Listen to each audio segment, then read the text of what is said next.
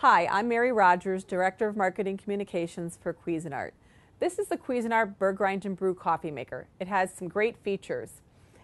First of all, we have a selector here, which you can select mild, medium, or strong.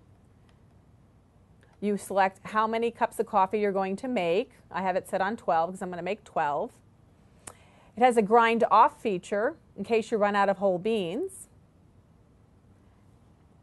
It has a program button, so you can program it to go off during any 24-hour period. So if you want to wake up to fresh coffee in the morning, it's fabulous.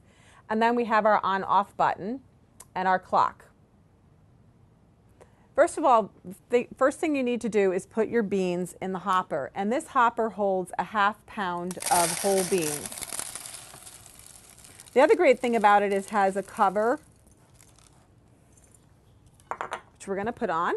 It also has a seal, so it seals out the air, so it doesn't affect the flavor of your beans.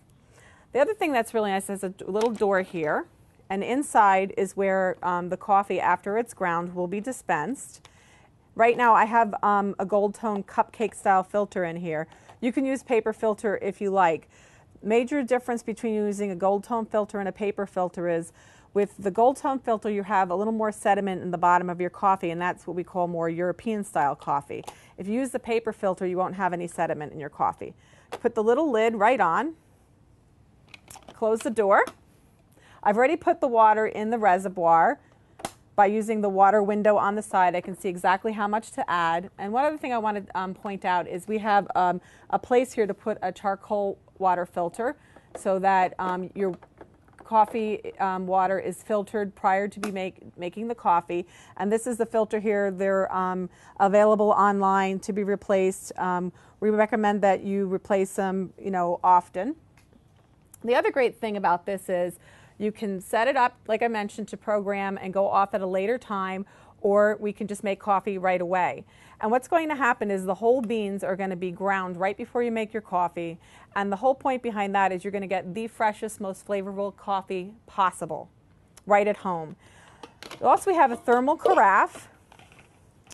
The lid comes off really easy. You just line the little 2 arrows up to put it back on. The nice thing about this is that you don't have to twist and turn the lid after the coffee's made. To just dispense your coffee, you just tip it and the coffee comes out. Keeps it hot for about 8 hours. So let's make coffee. I'm going to set it to go off right now. Like I said, I chose 12 and mild. If you like it medium or strong, like I said, you just press the button and it changes. Then all we do is hit the on button and it's going to make coffee fresh and flavorful for us. It's going to take a second because all of the insides are going to get ready to grind. The nice thing about this coffee maker is it uses a burr grinder, so it crushes the beans. It doesn't chop them. And that's really important when you're making great coffee because it will actually treat the beans properly and it will retain all the great flavors for you. It's a great way to make homemade coffee. So our coffee's done. Machine shuts itself off automatically because it's a thermal carafe.